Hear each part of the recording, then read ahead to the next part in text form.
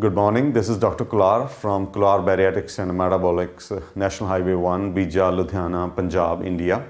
Today we will discuss about the mini gastric bypass control on type 2 diabetes. You must have heard about this new technique which controls the type 2 diabetes. And let's see how the surgery controls the type 2 diabetes. As you can see in this picture, we have decreased the size of the stomach and converted it into a tube, so you will be eating less.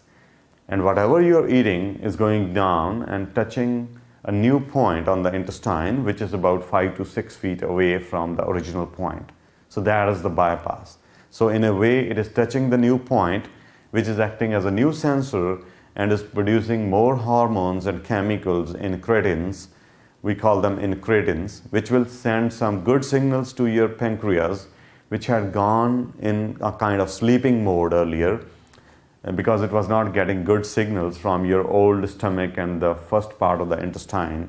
That had kind of got used to it. Whatever you're eating, carbs and sugars every day from last 30 years, 40 years, your intestine gets used to it and doesn't send good signals to the pancreas.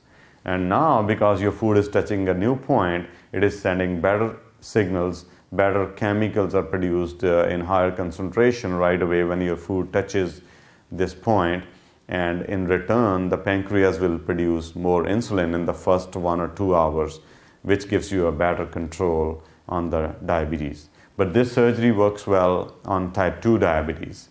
It has got no connection to the type 1 diabetes. So we have to make sure before doing the surgery what kind of diabetes you are carrying. Majority of the patients we know are type 2 diabetic, and we have to do C-peptide levels of your blood to see whether you got type 2 or type 1. In type 2 diabetes, your pancreas is okay, your beta cells are okay, but because of some other factors, pancreas is not getting good signals, or there is some insulin resistance in the body because of the fat, and because of those reasons, your sugar is not under control. And maybe you are using insulin or tablets. Majority of the patients, 98 out of 100 after this surgery, will not need the tablets or the insulin injections. Only 2 out of 100 will need, and even those will need a lower dose. And in the long run, you have to make sure that you don't let your weight go up, because the moment your weight goes up, the diabetes can again start coming in your blood.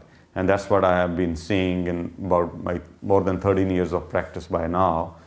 Majority of the patients are doing good, but if your weight is coming back, say after 8 to 10 years of surgery, you gained about 20 pounds, again you will see off and on your blood sugar will start increasing. And then again you do some exercise, bring down your weight by 5 kilos, again it will decrease. It will start behaving like the new onset diabetes, like what you had in the beginning when you saw your blood sugar levels high for the first time. And in those times, it's easy to control. You do a little bit of exercise, it's easy to control, because now you got a new sensor which will work for good 10 years, 20 years. But still, don't think that we have kind of eradicated the diabetes. It is just because you are now eating in a different way and the food is going and touching a new point, and you got a new sensor and it's working well. And that's how your diabetes is under control. And this is how this surgery controls the diabetes. If you have any more questions, you can write me an email as you see in this video, or you can contact us on telephone. Thank you very much. Have a good day.